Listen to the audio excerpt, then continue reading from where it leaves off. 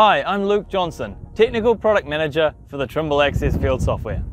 In this video series, we're going to be running through the best practices for measuring a topo or an as-built survey. There are two different ways to measure points in Trimble Access. One is to use measure topo or measure points. The other way is to use measure codes.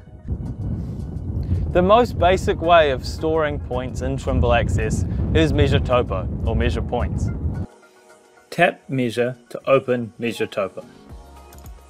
Tap the instrument icon in the status bar to open the instrument functions form.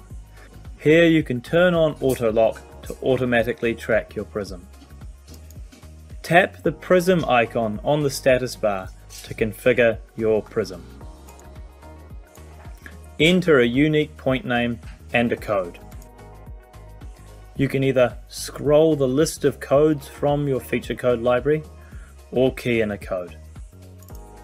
Every time you want to change your feature code, you have to manually edit it in the code field.